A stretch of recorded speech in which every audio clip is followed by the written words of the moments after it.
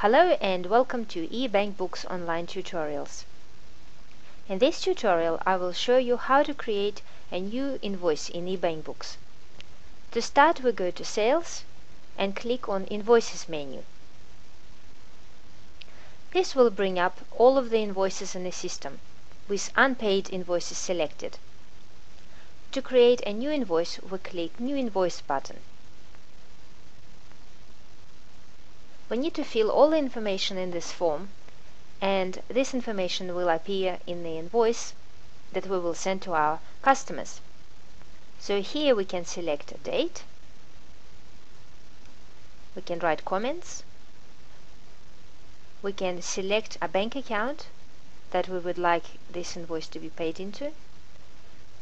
We select a budget category. In this instance we select consulting income, a practitioner, and we might like to put a reference number or purchase order number here. If it's a quote, we can tick Quote checkbox. Next, we might like to choose a client by clicking Search Clients button. This will open a form with clients. If we have a few clients, we might just delete a letter A here and click Search Clients. It will bring all the clients in the list. If we have a large list, we might like to enter maybe a first letter or beginning of the word, say begins with, and search our clients this way. We select the client from the list and click on the green tick to choose that client, and here they appear in the list. The next thing we need to do is add products or services by clicking the blue plus button. Now here we can either enter products and services manually or select them from the list by clicking on Search Products and Services button. Here we have a list of products, and we may choose a product that applies and click Tick. Here in this line item we may still change the price, we may change quantity, we can add discount as percentage, we may change tax, and by clicking arrow up we can see the totals adjusted themselves in the bottom of the form. Now eBankBooks has a very handy feature. You can work with two tabs in the browser. For example, if I want to select product that is not currently in the list, or maybe I would like to add a client that is not currently in my list, I might like to open a second tab.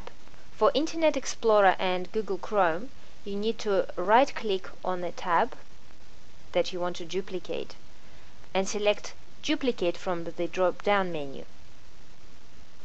For Firefox, you need to hold the Control button on your keyboard and click Reload button, and that will duplicate the tab. So once you open second tab in eBankBooks, you don't need to re-log in. Straight go to Sales. Now we're working in the second tab here, and we may add services or products. So we might like to add another product to the list. So what we need to do is click on the blue plus button and fill the details for this new product. We can select category, let's say it's a product, we enter price for the product, we may adjust tax, and we can tick purchase item if this item is used for both sales and purchases.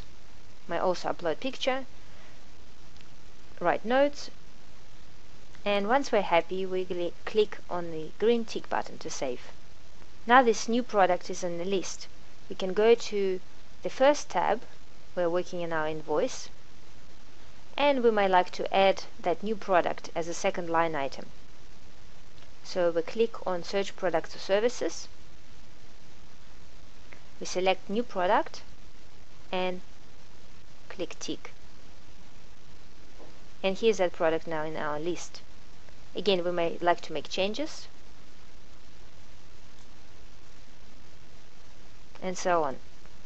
Once we click on the arrow up, the totals have been recalculated, and if we're happy we click on the green tick We're told the transaction is saved, so we know that's the case, and we click cross to close the form.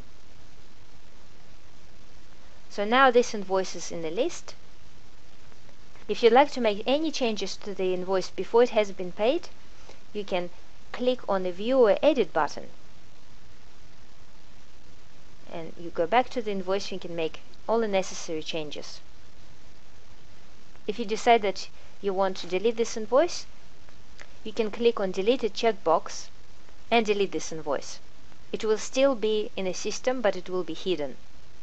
So we don't really need to wish this invoice. We click Save and close the form. Now that this invoice is in the system, we might like to send email with this invoice, or we might like to print it. To do so, you need to click on the checkbox next to the invoice and then click Print button. The printable invoice has opened in the new tab in the browser. We can have a look and see that this invoice shows our business details in the header with our company logo. We have all the information we entered in the new invoice form, details of the client shown here, and our line items. And in the bottom here, the payment terms and the date. If you would like to email this invoice as a PDF file, what we suggest you do is you download a handy little software called Affixa. Details of how to download this software are shown on the screen. This is a free software. It works with the Adobe add-on for your browser, and I will just move the screen here. You can see here they've got icons for printing, saving invoice, or emailing it. So once you download Affixa, this button will automatically attach the PDF you see on the screen to your email. And here I'll move it back.